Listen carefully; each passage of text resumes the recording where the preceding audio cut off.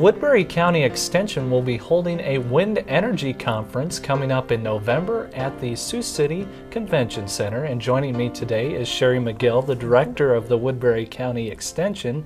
Thanks for being with us today, Sherry. Glad to be here. First off, why don't you tell a little bit about what this wind energy conference is going to cover and what it's all about, pretty much. All right, I'd be glad to. Well, the Wind Energy Conference is something that we have done before. We held a conference in 2005, and then we've now again in 2007. We thought it would be time to kind of give people an update on what is going on for wind energy across the state of Iowa. Renewable energy is of ultimate importance to people, I think, at this stage in our country, and we just feel like there's stories that could be told to people that would help them to know what they could do maybe to make a difference in terms of wind energy. So this time we're doing a conference. It really has Bill Heyman from the Iowa Energy Center, and he's going to talk about harnessing Iowa's wind energy as something that would be there for people to learn about, that overviewing what is wind energy in Iowa, how does it compare to other states. He talks about you know, how to finance a wind energy process, and also what are the characteristics of wind energy, how do they test for that, you know, the speed of wind.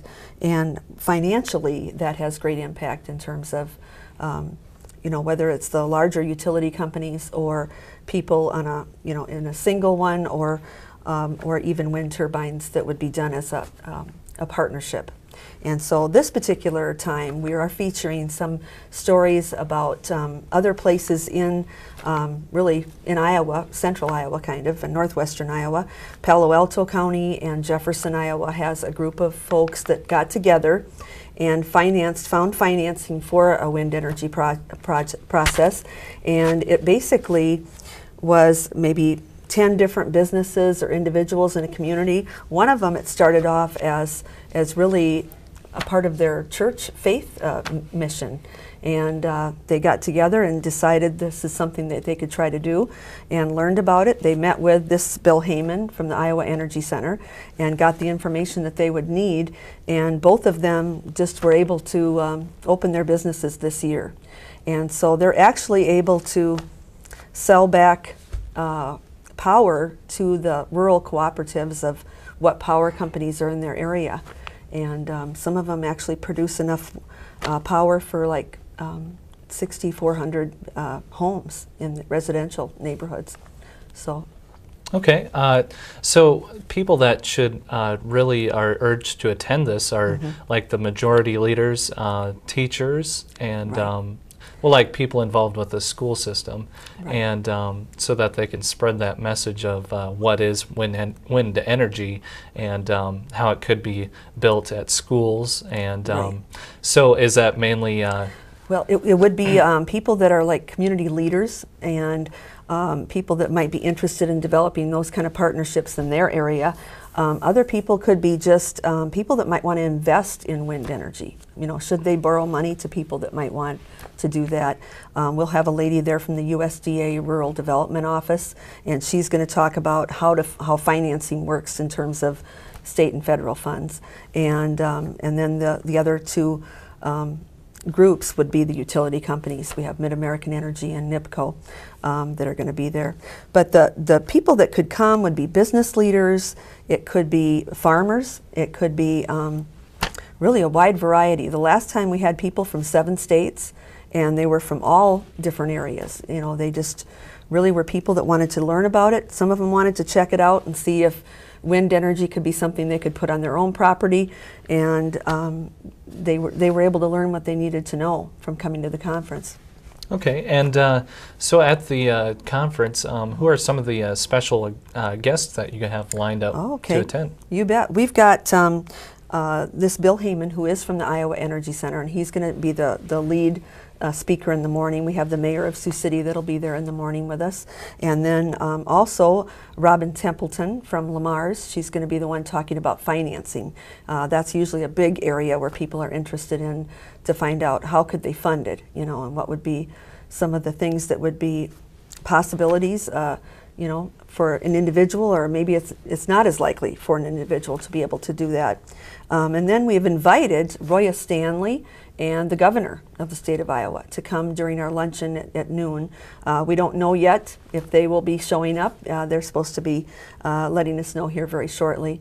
But we really think that that would be great, because Roya Stanley has been hired in the state of Iowa to be in charge of the Iowa Power Fund, and will be, you know, dealing with financing for renewable energy. Now, those that are willing to, that would like to attend this conference, now, is there a registration and a fee? Yes, there is. There is a registration and a fee, and they could do that through going to our website. They could call us and ask us to mail them a registration form, and or, you know, actually show up at the door. However, our preference is that they would pre-register, so we have enough food for everybody. But the other part that I wanted to mention too, in the afternoon, the speakers are Bill Sutton and Phil Sunblade. They're the two from those partnerships. And then there's a fellow from Iowa Lakes Community College that's going to be coming too, and he's going to talk about what it's like to go into the business of learning how to repair and fix the wind turbines. So that is really a growing need out there right now. With as many wind turbines as you can see across the state of Iowa, they really need more people to be out there to repair those. Okay, and you've done this conference in the past. Yes. And so how has that done so far? Well, the first time we did it, we had over 200 people that came, and so that was exciting for us. We really didn't know how many people would come, so we're hoping at least for that amount, maybe 300 this time, especially with some of the new efforts of people that have grouped together and been able to come up with a plan of how they can develop this into their communities. Now, some of the topics that you're going to be talking about this year at the conference, are they pretty similar to what they talked about last year? Well, I think that the overall effort of wind energy, Bill Heyman had a different talk, to be honest. It was giving an overview of all the wind energy things that are across the nation, and he has a lot of pictures to show and stories to tell about that. But this time I think that the topics are examples of wind energy development, how to finance it, and the wind energy research. And so there's a lot of advances that have happened in the last 2 years on wind energy, and that is why a lot of the larger utility companies have actually put up more wind farms. And so some people came to it before just to find out, you know, how much it would be for them if they had a wind turbine put up on their property. Would they, if it was one of the bigger companies, how much do they pay people to put those on their property, that kind of thing. And we will have people there to talk from, it'll be Mark Reinders from Sergeant Bluff. He's the communication specialist for the Mid-American, and he's going to talk about wind generation. And then Reggie Gooddale is from the Director of Regulatory Affairs, and he is Iowa Association of Electric Cooperatives. So he can talk about what are the trends nationwide, what are they doing in the state of Iowa, are they expanding into other states, that kind of thing.